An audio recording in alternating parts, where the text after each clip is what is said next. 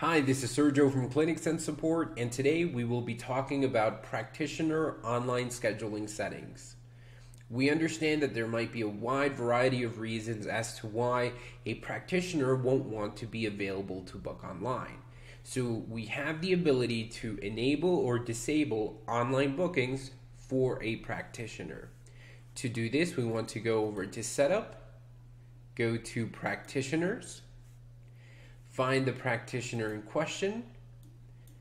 In this case, I'll use Mary Summers as an example, and then we'll go over to the Online Scheduling tab.